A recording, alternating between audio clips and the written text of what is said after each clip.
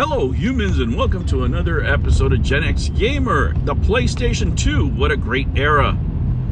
Now, Jim Ryan was recently in an interview, now that he's retiring, and he was talking about that it actually sold about 160 million. I think they clocked it at 155. You know, that's when they called it, when they entered the PlayStation 3 era, but he said they continued selling PlayStation 2s after that. And the real number's closer to 160 or 160 or above. And that got me thinking about what a great time in gaming that was and why it was so great. I want you to think about the variety of games we had back there. What do you remember? And I remember playing a lot of Dynasty Warriors 3, man. We had, The Simpsons, Road Rage, Ratchet and Clank was back then. The Devil May Cry's. Oh man, I love Devil May Cry. Max Payne was another one. Remember the True Crime series? Geez, what Tekken? I think Tekken 4 was out back then. The Star Wars Battlefront, Medal of Honor, Midnight Club. Oh my gosh. The Spider-Man, I think it was Spider-Man 2. Ace Combat. Oh man. There are so many great games. State of Emergency, I was playing Gauntlet, and it was just lists of games that you can talk about that we enjoyed back then, in the variety, right? The scope of games that we got was something that we hadn't seen. Remember, this device had a DVD player also, so you could also use it to watch movies. So you got a double whammy. A lot of husbands, such as myself, were going, hey, we can watch movies on it too when I'm not home. And then when you got home, it was all about Call of Duty Finest Hour. Grand Theft Auto, baby. Liberty City Stories. There were so many great games, but I want to talk about the game development side of it, because it took a lot less to make a game, and the teams are smaller, right? The reason it was easier to create games back then is because you had smaller teams, and it didn't take that much money to make games. Games were a lot shorter than they are these days. It really was an artistic endeavor back then, and that's how you got your Kojimas. That's how you got these type of creators that would take a concept and see it all the way through. If they wanted to make a change, they would make it right away, and they were in full control of the situation, right?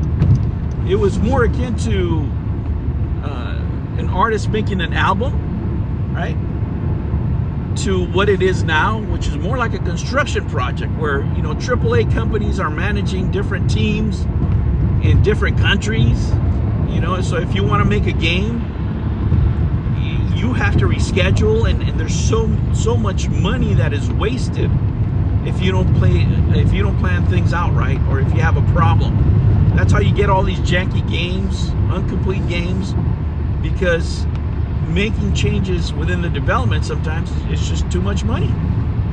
That's what it boils down to.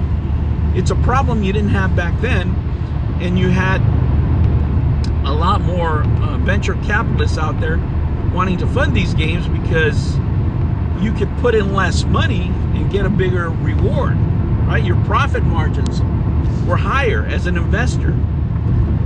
That's not it now. Look at Sony.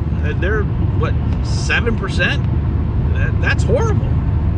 That is truly horrible. People don't understand how bad that number is, right? Because you could put literally, you could put your money in the bank and get a better rate, right? With, you know, maybe some bonds, a little mix with the stock market, and it would be a lot safer. You're not going to lose money, right? So the industry has changed quite a bit. And remember, these games that I have in my collection, which I love, guys, I love my PlayStation 2 collection. I don't have to worry about Sony taking away my games, losing access to them, getting my account banned because I have the wrong opinion about society or life or what have you. It was just a different world, and it was so creative. The hype was real back then. The hype hype for the PlayStation 2 was real. It was a machine that was wanted, and as a matter of fact, it was delayed because the PlayStation 1 was doing so well. How did I get mine? I remember I was the operations manager at a company at that point. I couldn't really get out of work. It was one of those jobs where, you know, I was working 60 hours a week and I just couldn't get away. So I had this acquaintance who wanted to buy a car for me, you know, younger guy. And I said, okay, look, I'll sell you the car, which is a, you know, like a gas saver. It was a little Subaru. If you go stand in line for me at the Best Buy, get me the PlayStation and I'll sell you the car. I'll give you a great deal. That's how I got my PlayStation 2. And man, what it was a fun machine, man. You know, you talk about what, Guitar Hero, you know, and so many others. A lot of games that I enjoyed with my kiddos. Because I had that machine for a long time, man. I still have it. It still works. It still runs. A great machine all around. And you know, the amount of excuse me, the amount of entertainment that we got for what we put in was just amazing. It's a beloved machine by many gamers out there, but a lot of it had to do with the control that the artists had back then. A lot of it had to do with creative freedom. You know, things that are missing in today's market. Excuse me, when we say things are better, were better back then, sometimes these are the things that we refer to. Now, don't get me wrong, I think we're in the golden era of gaming, but these corporations with these huge budgets don't have the flexibility and the versatility to put out these diverse games. A lot of it has gone to the indie scene, and when you're talking about indies, they really just don't have the money a lot of times to develop a well fleshed out game. And back then, you could. Look at all the games that I mentioned, all the different genres, all the different games that are still relevant today. Right? And it has to do with that creative freedom. When you think about those games, you know, you weren't thinking about the characters, you weren't thinking about diversity or inclusion, you were just thinking about having fun. And that's probably the thing that you shouldn't let any of this take away from you, the video game scene. Video games are still fun. The PlayStation 2 still exists. You can still play it, right? It was a great system to be celebrated, and it was probably one of the highlights for me, you know, as far as gaming, you know, history.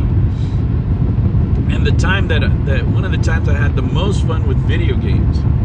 What about you guys? What are your memories of the PlayStation 2? Man, I love my PlayStation 2.